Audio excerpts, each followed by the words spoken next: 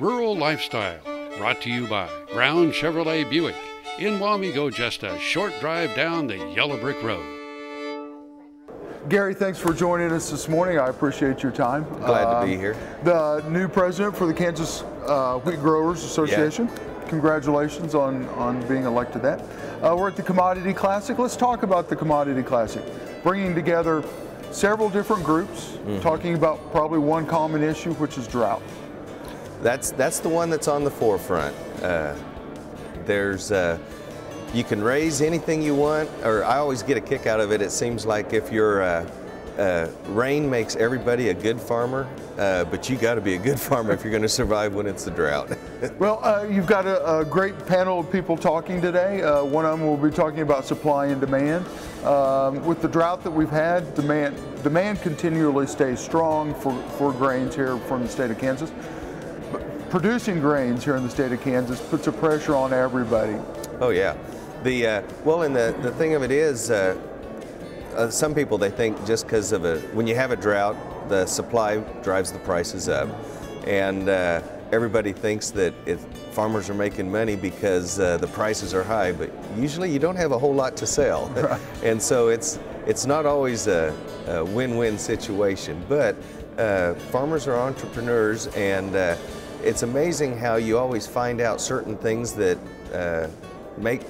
work in a farm, or I mean when it's in a drought, and it reveals character. It really does. And we were talking off camera, and you farm dry land, yep. And you put the emphasis on dry. Yeah. This has got to be the worst. I'm always Mr. Optimistic, and I don't know if I'm getting older or what, but this has got to be the first year that our submoisture, we've only got about a foot of submoisture, and where I'm in a fallow operation, I let my ground set idle to build up submoisture, and it didn't happen in the last 16 months. And we normally get about 18 inches, and last year we only got 9. And the 9 we didn't get was really needed. And so we're living by the day by day as far as moisture goes. Being the new president, what are some of the roles and responsibilities you have to other Kansas wheat farmers? Well, as far as the Kansas Association Wheat Growers go, we more so lean towards the policy side of things, helping to get farm bills passed, and the politics have really been playing they've been playing a role. I don't want to say it's a good role or a bad role. That would mean I would be getting up on my soapbox, but it's been interesting, and we've got a long ways to go.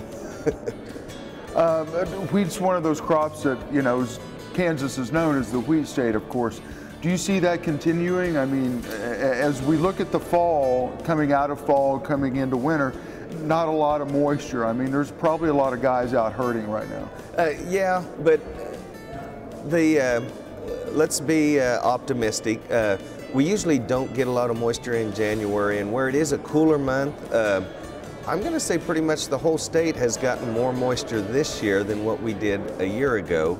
And so right now, let's just try to gather our thoughts and hope for the next month. Be positive. Yes. Yeah. Give Mother Nature good thoughts. Yeah. And because if we dwell on what we don't have, it's going to make for a long month.